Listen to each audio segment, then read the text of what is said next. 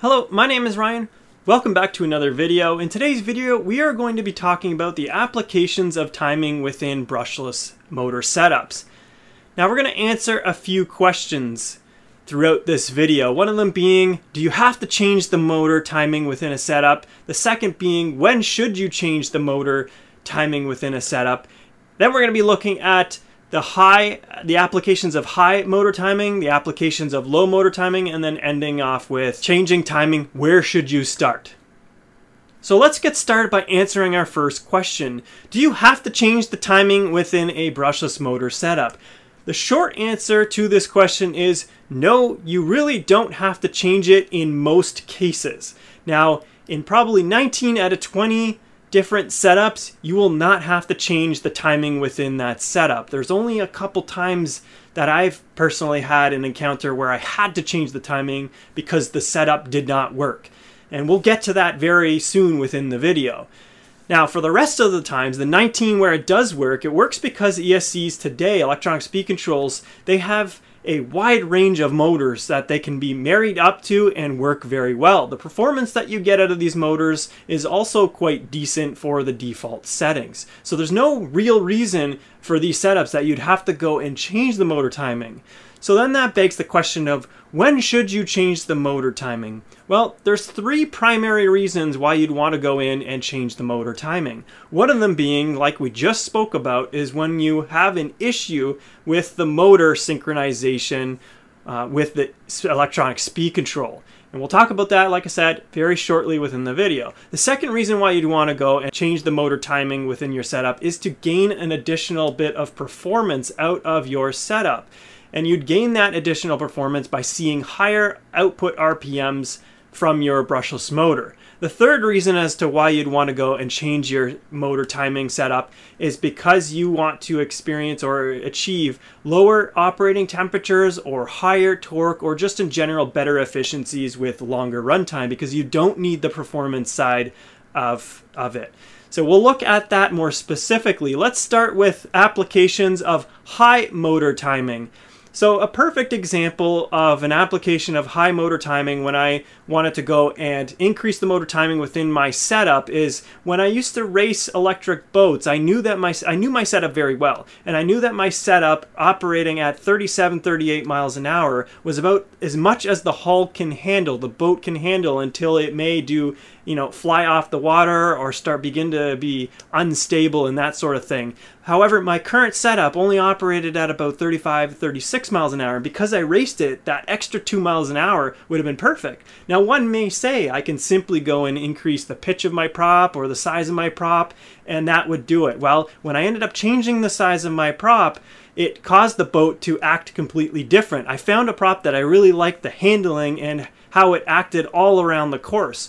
So what I really wanted to do to gain that extra bit of performance is to increase my motor timing. I went ahead and increased the timing. I did see higher temperatures within the setup. However, I gained my extra 2 miles an hour and the boat was still stable, and all in all, everything worked out and I got what I wanted to achieve out of the timing. So that's one reason why you'd want to go and change the motor timing. You're not going to get a huge increase or huge boost in performance, but if you're looking for something that's somewhat subtle like I was, that you may expect. And you have to be able to measure it and measure the power consumption as well as temperatures. And we'll talk about that at the very end of the video in a little more detail. So another reason why you'd want to go and change your setup to a higher timing is because you're trying to extract every drop of speed out of your setup at the sacrifice of possibly additional heat and in terms of the power consumption. That is the other reason of why you'd want to go to a high motor setup, a high timing for your setup. Now let's talk about what we were referring to earlier in the video here. Now another reason why you'd want to go and increase the motor timing is because you have a problem with your brushless electronic speed control and your brushless motor. Now, quite commonly, the problem that I'm referring to is known as the motor screeching. This can happen, and I've encountered a situation myself when I was operating a brushless outrunner where I increased the throttle on a specific propeller on an airplane, And as I was under hard acceleration to spin that propeller up at high RPM, the motor started screeching. And it was screeching quite loudly. It's that really annoying. It's like, you know, someone putting their fingernails on a chalkboard. That's how I can describe it. It just doesn't sound good at all. So one of the things that I learned at that time is if I actually increase the timing of this setup, I will move away from that issue. And that issue was really the synchronization between the electronic speed control as well as the brushless motor. When I increased the timing, it fixed the problem and I was now able to operate that brushless motor with no problems. So that's another reason why you'd want to go and use, you know, the high motor timing within your electronic speed control. Now let's talk about the flip of that. If we look at applications of using a low motor timing, why would you want to go ahead and do that? Well, we talked a little bit about that earlier in the video. Applications of the low motor timing would be if you want to go and increase the torque output of your brushless motor setup. That torque output is going to happen on the lower RPM of things, and it's going to cost you the higher end RPM output.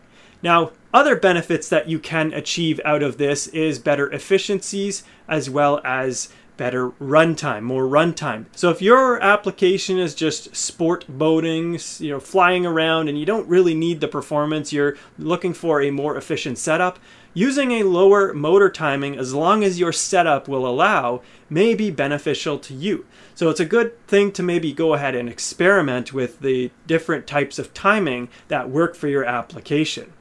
Now, if we want to do just that, you want to experiment to see what timing can offer for your application, for your setup, there's a good way that you're able to start and not cause any harm.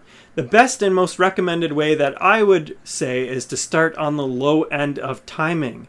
Generally speaking, starting on the low end of timing is not going to cause you a lot of problems unless you get into that synchronization thing that we were just speaking about. But now you're able to recognize what that is. Screeching at high RPM under acceleration or load.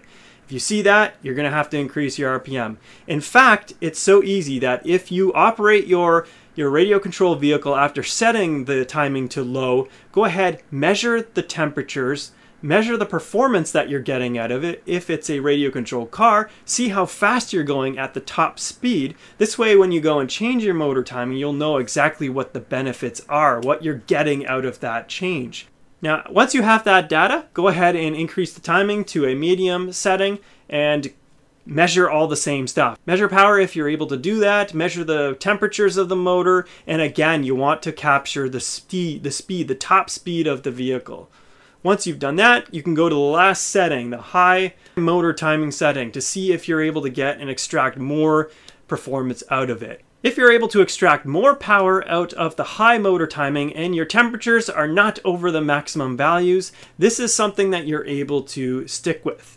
Now, we do have to cover a few odds and ends of what specific motors prefer what type of timing. So if you're using a brushless motor that has literally one turn, so one winding within it, and it's a de-wound motor, this is one of the hottest setups that you can find out there, especially if it's a 4-pole in-runner.